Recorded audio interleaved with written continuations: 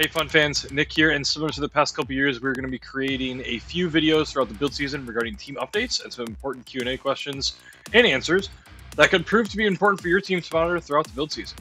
Today, we're going to be taking a look at team updates 00, 01, and 02 that have been released over the past week and highlight some important notes for your teams on this episode of FRC Updates Now.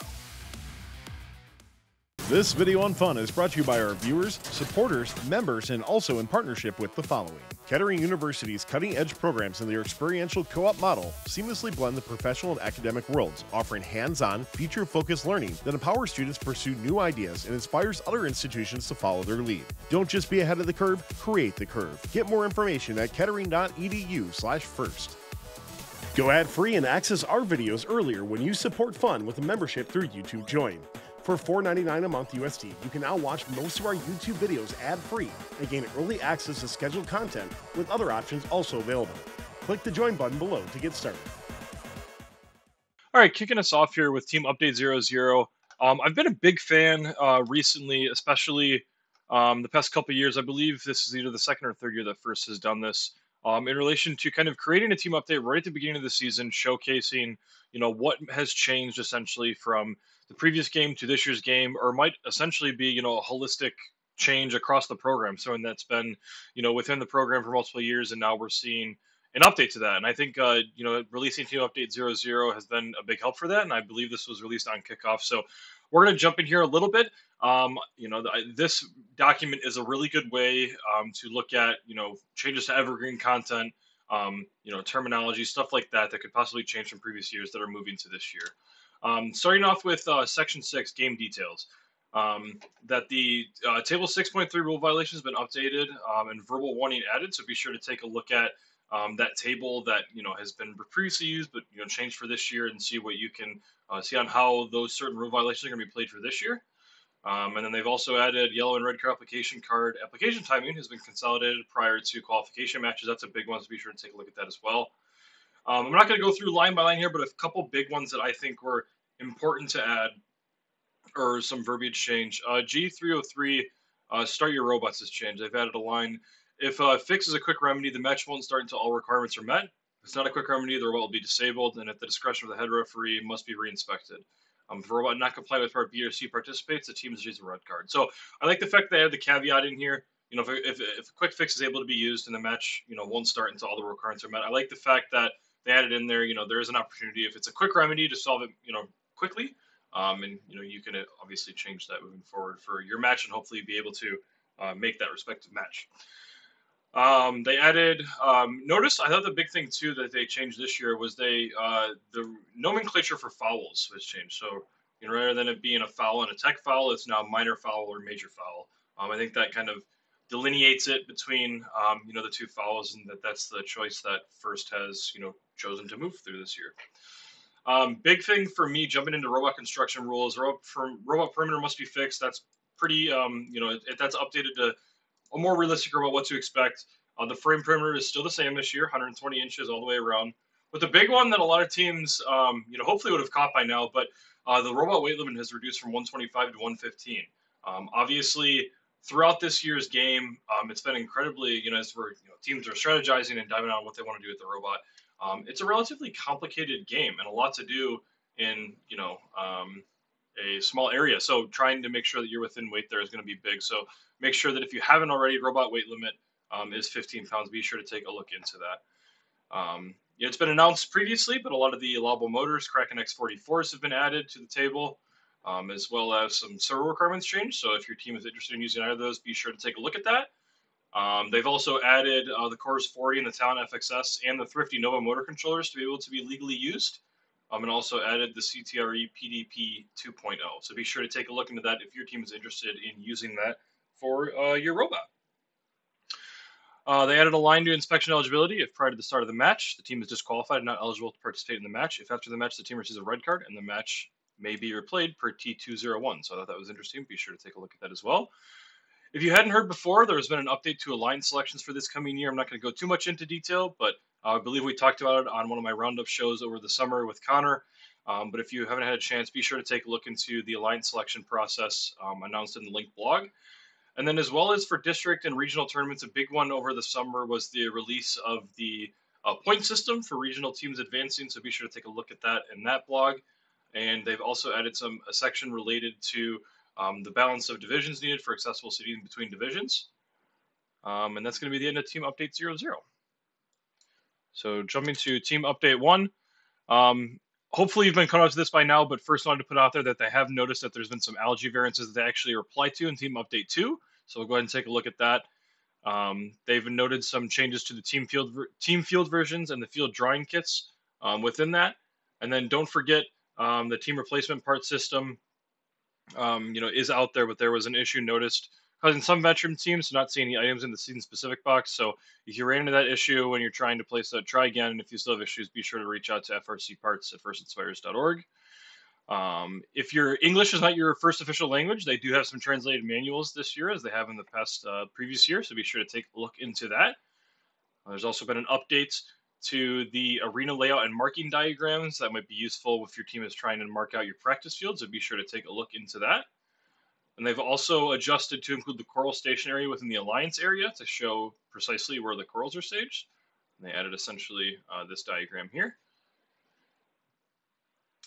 Jumping down into the cage, some clarification on dimensions. And they added that only one coral can be scored per branch, which was implied, but noted that, they added that, important to add.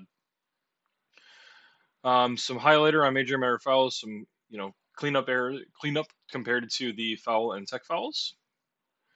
And then jumping down to bumper construction, they added the line cross section and wanted to clarify another big one that has changed over the previous years that I didn't get to highlight in Team Update 00, but there's been a pretty significant change related to bumpers. There is no longer the required to use pool noodle. You're kind of allowed to use any foam that you want along with any backer. And then the bumper weight is actually, rather than the bumper weight being specified, it's now the overall robot weight with bumpers. So I know we listed the robot cannot be more than 115 pounds, but the overall robot has a weight of, it's either 130 or 135. Don't quote me on that, I'm not 100% sure, but it's in that range. I believe it's 130 if I remember correctly. But theoretically, if you built a 110-pound robot, you could have 20-pound bumpers to be more constructually or strategic if you ever thought that way. So be sure to take a look into that as well, as that's another big update. They also added a additional example was added for the fill bumper corners section. So they've kind of changed on how the padding can be wrapped around the corners. So be sure to take a look into this and what that looks like. More updates to line selection, as I noted. Be sure to take a look into the line selection if you haven't had a chance. And then for district championship eligibility, we've had the Pacific Northwest district get an additional 5 teams, and the Peachtree District State Championship decreased to 45 for the teams that are eligible at the capacity. And then for First Mid-Atlantic, we had a decrease in First Impact Award winners at their to qualify for the championship. And that is the end of Team Update 1. So jumping into Team Update 2, that is the one most recently came out. The algae inflation spec has been updated. This is a big one. So if you have not had the opportunity about algae inflation and what that looks like, please look at the blog, take a look at it, and be sure to make sure that you are inflating your algae to the correct dimensions. First, did note that there were essentially 2 different types of algae that came out of the manufacturer. So be sure to take a look at the linked blog linked here that goes into detail.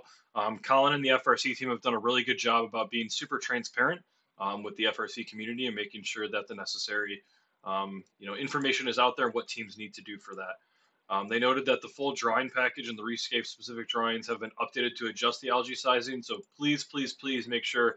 I know we're getting into that phase of the build season where teams are starting to design for specific mechanisms and whatnot, and using a lot of that base geometry. Be sure to take a look into the algae size and what that looks like for your team and your robot to make sure that you are evaluating the correct dimensions. And as stated down here, this kind of gives you the update of the sizing gauge. So rather than being between 15.5, it's now 16 and 16.5. And just referencing the updated dimensions, the algae and jig were both placed on a flat surface, and the algae will be inflated with the valve sticking up vertically so that the seam is perpendicular to the large hole in the jig. I would recommend that, if possible, try to follow this process so that way your team can design to an algae that is going to be what it is spec'd out to be on the field. And this is an example of what the algae inflation jig looks like. Section 6.2, they added a paragraph stating if an alliance does not have at least human players, one of the alliance's teams must substitute a student technician as a human player to be compliant with section 6.3.1 for that match only. In this case, the head referee must be notified.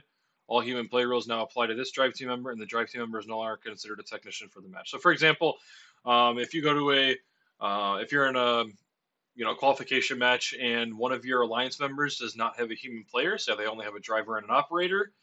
In this case, one of the alliance's team members must substitute one of their technicians. So if Team A doesn't have a human player, but Team B does, and they also have a technician, that Team B's technician can now possibly be the human player for that match. So it's important to make sure to follow that process and see what that looks like to make sure that you are in accordance with the rules. They added a note if at least 2 algae are scored in each of the alliance's processors. All teams earn 1 cooperation point, just clarifying the cooperation bonus. And then some other overall logistics. One of the big things, probably the biggest update, in my opinion, in these past couple of updates, is the addition of G435. The processor area has a storage limit. Human players may not store more than 4 algae in the processor area, up to 3 in the holders on top of the processor, and no more than 1 at the end of the processor exit ramp. Human players making a good faith effort to immediately enter algae is an exception of this rule. And a violation of this rule is a major foul per additional algae. So this is essentially saying, understood that the processor can only hold so many algae. If it was not directly called at the beginning of the year, and there was some discussion on Chief Delphi about teams possibly not emptying their processor and only allowing the storage limit, which is essentially, I believe, 4 or 5, and then essentially rendering the processor to not be accessible to the alliance because it was full. So I'm glad that first added the rule here, essentially saying, human players got to make a good faith effort to, clean up the algae in the processor and get it removed and either score it or move it out of the way, so that way the processor is still usable for those teams. They added in practice areas. Line of first is providing a small set of production run April tags for the practice field. Tags provided for the 2025 practice field will include tags 1, 3, 5, and 6. Teams that wish to use other April tag IDs for the practice fields may print copies of other tags to bring them with them to events. So if your team is focusing on April tags and you want to make sure that you have the ability to use those April tags at competition on the practice field, these are the tags that are going to be provided. If you need other tags, I'd recommend possibly printing those ahead of time or making a game plan so that way your team is prepared for your event and that way you'll be able to be successful. That's it for this FRC Updates Now video for Teams Update 00, 01, and 02.